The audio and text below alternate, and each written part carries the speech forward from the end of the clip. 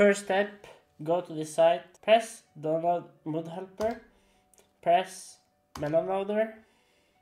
You will get them both right here.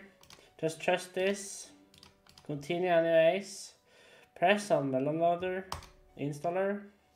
Here you go. If you are not sure, if you don't see it, press show alpha pre-releases and you will see this one.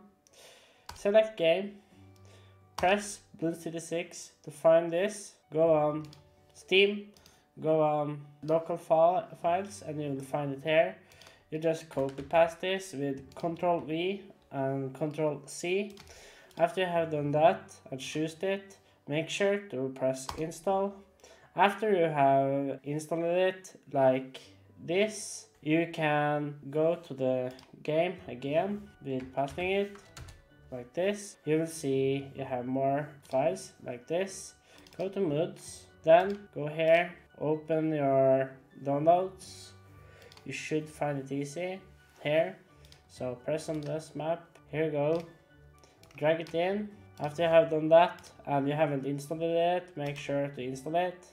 .NET.6, here you go, and press install yes. On this you need admin to trust it. It says successful. Then you should be able to open the game and it will look like this.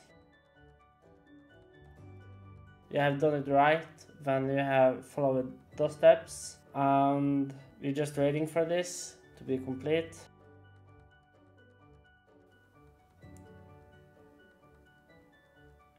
There, it has started. So we're going into the game. You go to mods, you press on browse mods, you choose a mod, for example Bloons shipper,